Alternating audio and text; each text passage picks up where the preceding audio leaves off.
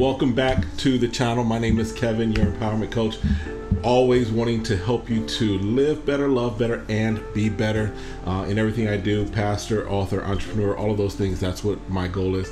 I am joined again for these series of videos with my wife, Tarsha, who is just amazing, off the chain, all that in a bag of chips and Oreos. You're not bad yourself. Okay. All right. And so we do a recap, review, and reaction of one of our favorite shows. Which one is this? Ready to Love. Ready for Love. We're doing so many, huh? Hey. All right. So listen, if that content is what you're looking for, if that you find this valuable, make sure you hit that subscribe button. It costs you nothing, but it means everything to us. Hit the like button, and then we have gone occasionally, we've gone live, so hit the notifications so you are alerted to every time that we go live, every time that there's a new video, so that you don't miss anything. All right. Yep. So let's jump into it. This one now, compared to last week, this was a kind of a tame episode. Yeah, everybody's trying to figure out who's going to be eliminated, so they're trying to stay low key, right? Under the radar, right? No big Naya-like reactions this week, right? I think that was enough for a season and a half, as far as her whole thing last week. Yeah. All right, but we start off the episode, and a lot of different things going on. Right. Jay and Joy, who they've been vibing from the beginning, right? They've been going from the beginning. Cute going couple, strong. They're really exploring their relationship. I know a lot of times when in the scenes that we're seeing, we're not really seeing a lot of in-depth conversations. Right. But it sounds like maybe they're having those. So I'm excited to see what happens if they are one of the last. There's definitely couples. an attraction there. Right. And there's like you said, a vibe, a kinship there. Not kinship, not the best word, but a relationship developing, right? Exactly. So that one is I think that they're almost a lock for the end. I want to say that. I feel confident about that, but you never know. True. They could be pulling us in one direction when something else may happen. And then you might have something switch completely at the reunion and find out Jay was feeling Shay. I'm joking. Where did that come from? All right. Okay. But you have that. All right. And then who else do we have this week? I know Rashid and Adriana went on a date. Yes. Now, Rashid, he was married before. He was married for 10 years. So you can tell he's ready to get remarried. He feels like being married gave him a certain energy. And he's done the work to heal from it. And he's done the work to heal from it. And he's open to having more kids. Yes. And so is Adriana. She want to have boys. The hard thing is you don't know what kind of kids. It's kind of funny when you talk about you want to have certain genders. Now we were blessed. We had one of each, and then it was like, you know what, we're done. We're good. Right. We got a boy, we got a girl. Right. We're good. So it's kind of fun to hear others try to talk about, oh, we had 2 more boys. But I really feel like genuinely they're kind of really connecting. I can see them. I can actually see them together as well, and work out. I think that would give him another chance at marriage, and I feel like it would be successful because he's learned a lot, and she seems to open to the experience of it. Right. So, and she even, she's kind of like, this feels safe to her. Right. I think for her, there is, we've talked about it before, there's the physical lust attraction that she has with Kalfani. Right. But with Rashid, it's like she can see herself with him. And it's kind of, it's weird where she feels like that's scary for her, Right. I think a lot of times we should fall in when you want to be in a comfortable space. When you're with someone, you can feel like you're protected and that they're trustworthy, and they've known each other from the past, as we're finding out as well. So they kind of had a little, something going on before. Yeah. So in the comments, go ahead and make sure that you put in there kind of your thoughts on which couples are going to make it to the end. Yeah.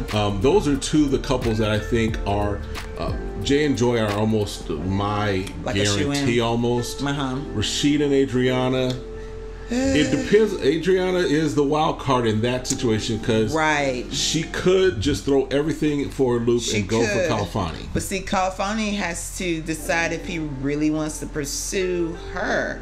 I feel like he really had a good connection with Denise. We see in the trailer, you know, he's putting hands on Denise in a good way. So, yes, let's say that. So with that being the rubbing case, that oil in. Yes, Lord. And so if you're gonna do that, that means maybe he was trying to make sure that Denise could finally calm down. Right. And while he was exploring, like, okay, I'm gonna take a break from her and see who else is out there. But even Califani says, like, you know what? She's listening to what I said. She's not being the same person, which gives her that opportunity. She's not as overtly aggressive. Right. She's still cutting eyes. She's still like, Which you can't blame her, right? She really feels this deep connection. I think he feels it too. I think he was just trying to, like, I'm gonna just chill out a little bit because I do want to connect to someone else and I don't want to over connect with Denise. Right. So I think Califani has been he's been controlling himself, but I think he's really into Denise. Yeah. So I mean, then let's talk about the ones that are kind of on the bubble that could go either way. Yeah, let's talk about Anthony. Anthony. So I don't know. Anthony is saying he's guarded and that he's never been in love. Right.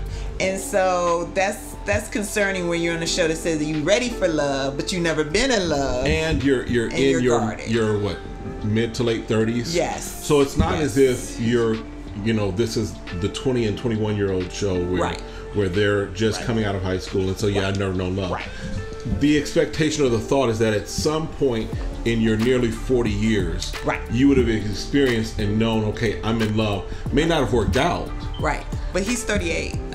He's in his late 30s. So you would still think that, okay, from the time of 20 to 38, that's a whole teenager, right?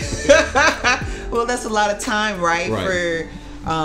For you to understand what you want, what you don't want, have a couple of heartbreaks, you know. But he says that he hasn't been heartbroken, he hasn't been in love, so he doesn't seem very.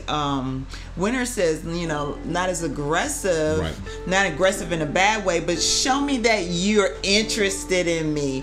You know, tell the other guys or the other girls, like, hey, I want my time with my woman. Right, because there's a scene where Anthony and Winter are walking out. They're having a conversation, and Jay comes up and is like, "Man, why I always catch you with my woman?" And he's like, "Oh," and he starts dancing off. It's like, so Winter's kind of like, at least let me know that you're interested. At least let me know. Right. I'm not asking you to go to war and you know, pull out pistols and do a whole duel over me. But at least be like, you know what, bro? I'm with her right now. She'll catch you on the flip. She'll catch you next time, right? You know, and I think it just depends on his personality. If that's not his personality, you know, he don't even want to play that way. I can see that, you know, but again, it's like, how interested are you? And we were talking, you know, because he played football, is what we understand, right? He played football. So in football, you want the ball. So you're going to do everything you can to go out and get the ball. Right. Same thing with love. If there's somebody you're feeling, this is the opportunity to go all out for it. Right. And no, you're not putting everything, your heart on your sleeve and everything like that, but you're at least making your desires known. Right. And then she can move around that and say, okay, yes or no, or, you know. You know, I found it very interesting with Winter that she's very upfront, like, okay, how do you feel about me? Yes. Where do I stand? I want you to only talk about me and how we're connecting. Because she really wants to know, like, where she stands in all of this. Because she ends up to be the number 2. Seems to be a lot. That seems to be frequent with Winter. She's never a number 1 pick. Right. She's like always, you know, the number 2 pick. Right. So the question is, you know, why she's always ending up as number 2. You know, why she's not coming out as the clear favor is we may not be seeing it. Is she a little bit over aggressive that she's not coming in as number 1? I think, you know, and I think because it's hard to read Winter in that respect. So I don't necessarily think she seems subtle with it, but she's subtle. She's playing the background in some respects, and I think that you know, because of who the comparisons are, I think that she's in some respects taking a back seat, whether intentionally or not. And so I think that she wants to be pursued. She prefers to be pursued instead of being the other ones that she's the number 2 for, because she's basically the number 2 against Joy, right? And the number 2 against Denise. What I'm saying. And they are more aggressive. They are more out there. This is what I want. Yeah, you're the one I true. want. That's so true. she's That's number true. 2 because she's kind of doing the same thing that Anthony is doing to her, where she's kind of like, I'm feeling you, but I want you to pursue me. Right. Whereas she's competing against women that are like, no, I want you and I'm pursuing you. Right. That's true. That's true. That's good. So that's just our psychoanalysis. We'll see how that works, right? We'll see how it works. And then, and even with that, because she makes the comment or makes the statement, you know, because Anthony starts talking to Winter, and he's like, you know, y'all got me confused, y'all got me stuck, what have you, and she's like, no, talk about me, right? Talk. What am I doing, right? You know, don't come talking about both of us, because at this point, I want to know how I feel, right? And that's why I feel like at times she can be assertive when she wants to, right? But is it being played in the right direction? Right. Where why is she not number 1 in these guys' And even eyes? nephew Tommy told Anthony, every woman wants to be pursued. Right. Well, he says make a choice, that you're going to have to make a choice. But if he's trying to keep them on even playing fields, then he's not making a choice. He's on the fence. Yeah. All right. So then let's talk about Alex and Bryan. Alex and Bryan. Yes. So first of all, Bryan, we're not the only ones that are looking at Bryan suspicious about his conversation and how he talks. The women aren't the only ones either. The guys kind of clowned him. They are joning and clowning him. Yes, joning is a very old word. People may not know what that means. Okay, they are clowning him.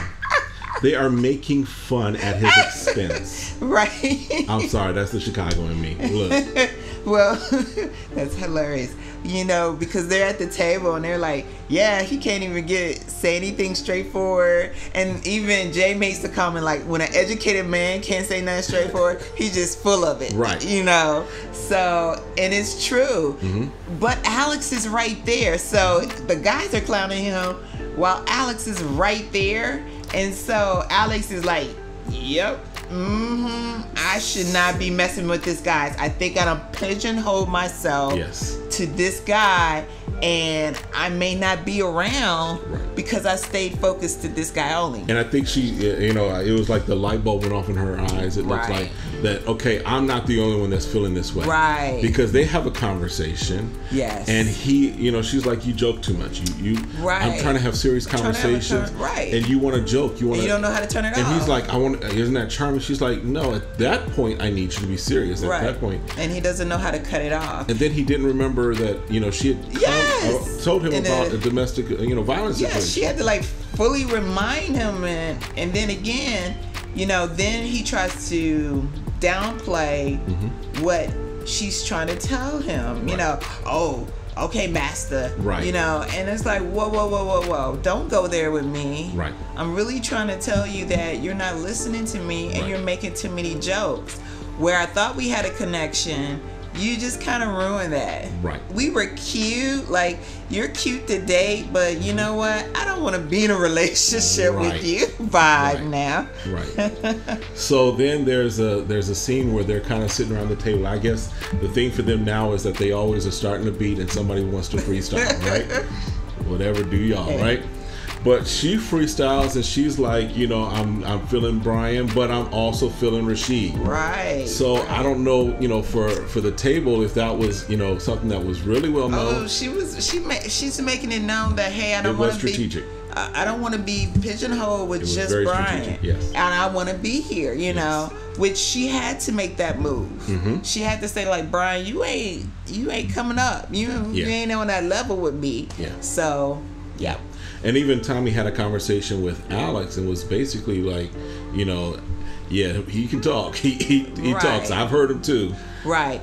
And that if he really cares about you, or looking, or possibly gonna fall in love, he's gonna change his ways. Right. The question is, are you gonna stay around if that's gonna happen? Exactly. You know, who wants to teach someone how to listen? Especially when you are in your mid late 30s, when you're right. This is not let's do life together and grow together from we 18, didn't start 19. when we were in high school. These are some skills that you should have together. Right. You know, that you should have the time to work on you. Right. And now when you're saying you're ready to love for this show, you're saying that, hey, in a couple months, maybe a year or so, you want to get married. Right. Because this is where we are. You know, these set of people are saying they've done the work. I'm ready to have a good long-term relationship. Right. Yes. And he was another one that said, I've never been in love. He said, I was in love since I was 20. Right, 20, 21. And Alex is like, so never really in your adult life have you been in love. And I was like, wow, so 20 and 21 is not considered an adult. Well, I mean, I think what I thought and knew at 20 is different than what I knew at 38 and 40, right? It's true. It's true. I mean, I guess it depends on your level of maturity even at that age. Right. You know, but again, I mean, like, he has a kid with a woman, and so they had a kid. That don't mean nothing. Well, what he's saying. We know that don't mean nothing. Well, what he's saying is that he didn't love her. Right.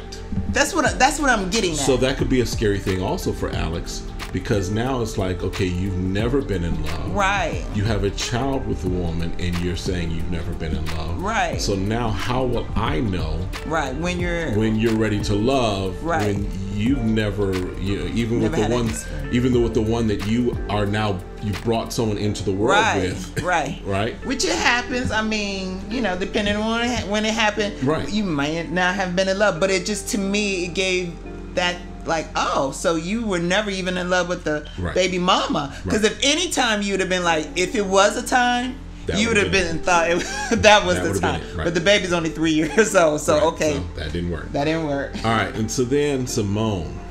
Yes, Miss Lawyer. I wonder what kind of lawyer she is, because I would use her if I needed a good attorney. If I need to get off for murder or something like that, I'm calling Symone. She can answer the questions. Listen. Man, I feel like she was interrogating Edwin. She grilled him. And Edwin was like, whoa, I'm feeling a certain way when he was giving his, confessional. It's like, I'm really feeling a certain way about this. I mean, she had some great questions, but she didn't even give it time to, like, marinate. Like, the brother couldn't even get it fully out. And I feel like you can't. That's why I like to ask questions. Because to me, once you say it, I get to think about it. Right. I get to marinate over it. Right. And it builds connection between us. Right. Because I'm like, wow, I didn't know that about you. Or, oh, that's so interesting that you feel that way. Because I want to draw a natural connection. It's more like, okay, so what's your favorite color? Blue. Okay, why you like blue? Oh, did your mother like blue? Oh, you never had a daddy that liked blue? Right. Why? Okay, so why not try another color? Okay, what's your color now? And he's like, whoa. Right. When I knew that she was in lawyer mode, she used the phrase, let me rephrase that. Yes. So it really was like she was back in a courtroom. She was like, where were you on the night of October 5th? No, let me rephrase that. What were you doing on October 5th?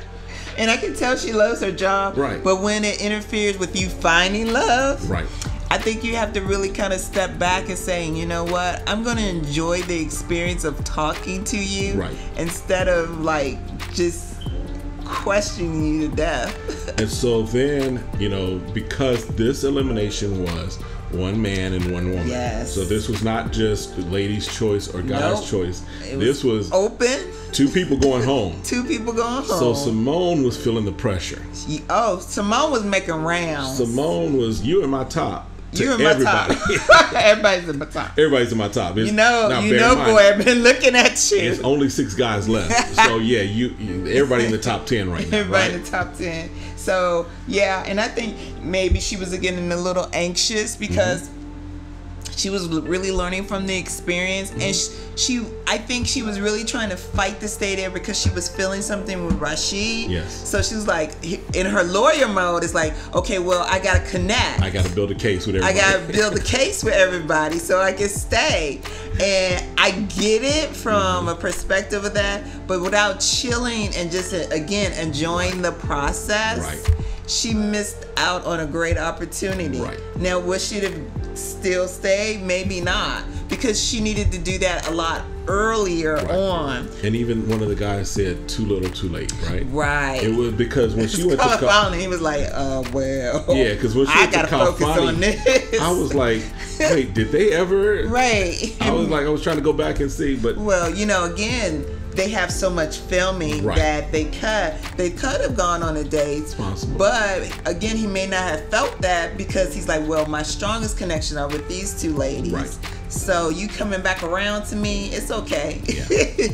We're good. So this episode, we had the two people gone. Yes. Were Bryan, which and it was yes. It was like Alex was the one who was like, yeah, you're not ready to love. Yeah, she's the one that made the announcement. Making the announcement in front of everyone. So this one they did a little different. Right. Instead of having to, go separate. Right. And it'd be a little awkward that way. Well, yeah, and then you pick two other people who's going to stay anyway. Right. Yeah. So I think they did it in a great way of just saying, okay, with everybody here, you're not ready to love. Right.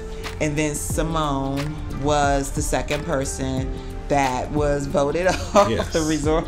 And I really was kind of hoping for Symone and Rashid to at least have a little more time. Right. At least what we could see. Right. But again, she kind of started a little late in her process, Yeah. And you have to work.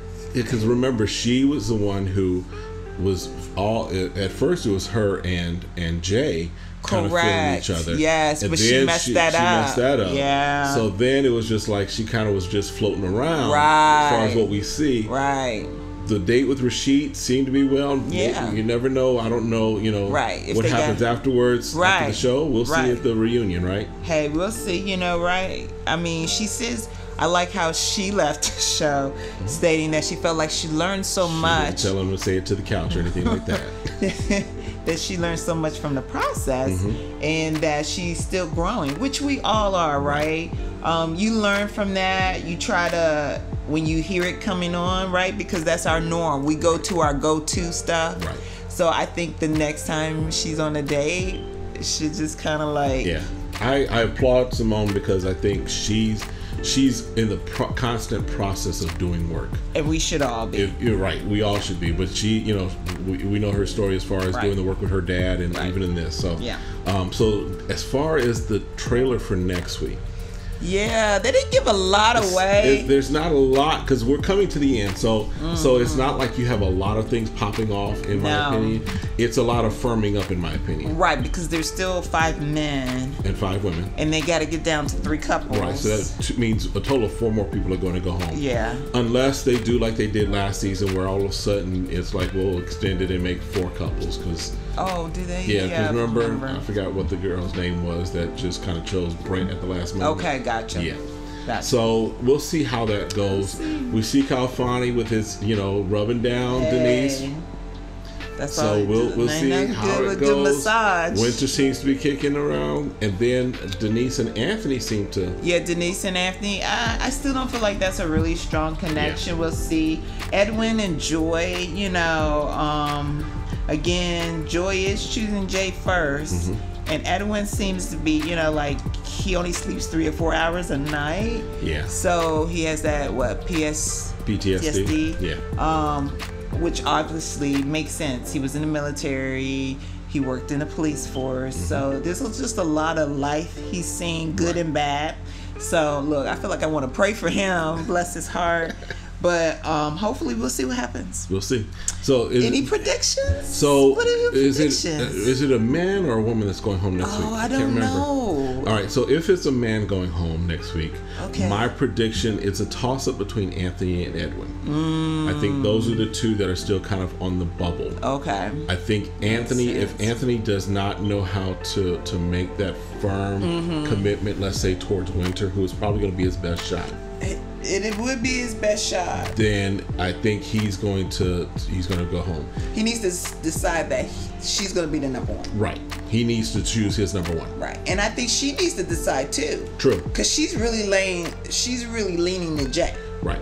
So if it's a woman, then you're looking at potentially Alex, which is probably going to be the most likely one, because the only one that she has any type of tenuous connection with right now is Rashid. And Rashid is feeling Adriana. The only reason Rashid would go towards Alex is as the backup in case Adriana makes the shift with Kalfani.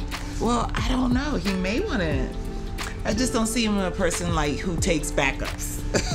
I think it wouldn't surprise me, and again, we don't know what's happening behind the scenes, but it wouldn't surprise Hacker me. Didn't call us yet. Yeah, no text. Will, message. give us a call. Listen, give me some production credits, right? But it wouldn't surprise me if Rashid, maybe after the show, if he did make the connection with Adriana, it wouldn't surprise me if he maybe circled back around and investigated Symone a little more. It's possible. It depends. It's possible. Like, again, he probably wants. I think he really feeling her. Like, if he's like, I'm looking for wifey material. Right. And so what I'm hearing him say when they're doing their little round table, I think he's saying, I'm fine. I found wifey material. Right. And so we'll see if the material comes. All right, but let us know in the comments. Let us know your thoughts. Let us know your predictions. As always, we are reading comments. We are responding to them. But again, hit that subscribe button. Again, and also for all of my YouTube watchers, all of you guys, there is 10% off at my website, kevincrawley.com. So get my t-shirts. We got to get the t-shirts. We got best wife ever and best husband ever shirts. I'm not your Negro. I'm not your Negro. And I'm getting that one. Build generational wealth. So you'll be seeing us rocking those soon. But make sure you get yours as well. You get a 10% discount on the website. All right. All right. Y'all have a good one. We'll see you next video. Be blessed. Have a great one.